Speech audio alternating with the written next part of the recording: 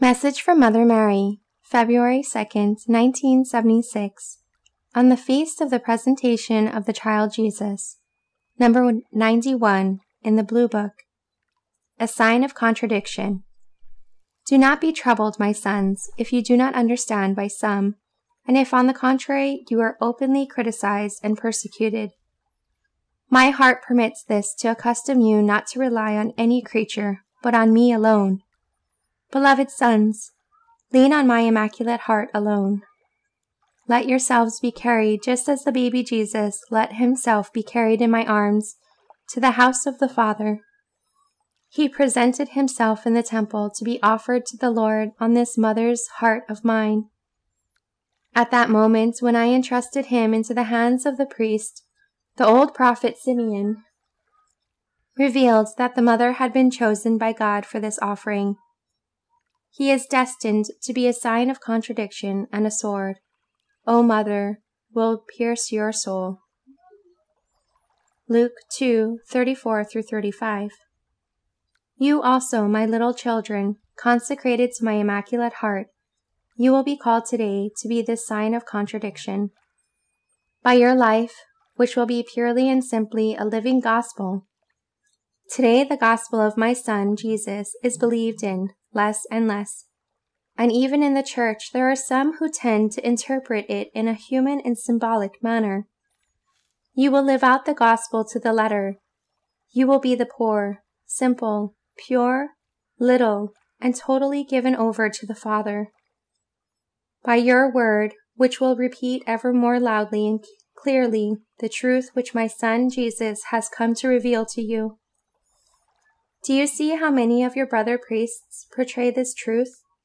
An attempt to adapt into the mentality of the world, impelled by a false illusion of being better understood, listened to by more people and more easily followed?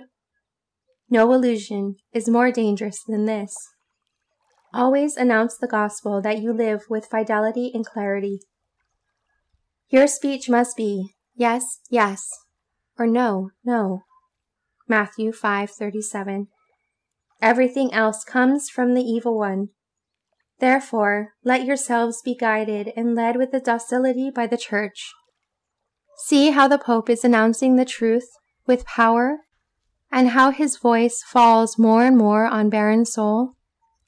My motherly heart is again pierced by a sword as I see how the Holy Father, this first of my beloved sons, is abandoned even by his brother priests, and left more and more alone. You, O priests, consecrated to my immaculate heart, must be the voice which spreads throughout the whole world whatever the vicar of my Son announces again today with firmness, for the salvation of my poor misguided children. By your witness, which must be a light and example for all the Church, it has been ordained by the Father that yours be a witness which will become more and more painful. I repeat, my sons, the road upon which I am leading you is that of the cross. Do not fear if you become increasingly the target of misunderstandings, criticisms, and persecutions. It is necessary that this happen to you, because, as was my Son Jesus, so also are you being called today to be a sign of contradiction. The more you are followed, the more you will be rejected and persecuted.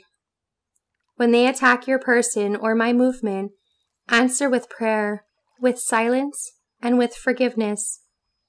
You will soon be called upon to struggle openly when my Son Jesus, myself, the Church, and the Gospel are attacked. Then only, led by me, by the hand, should you come out in the open to at last give your public witness.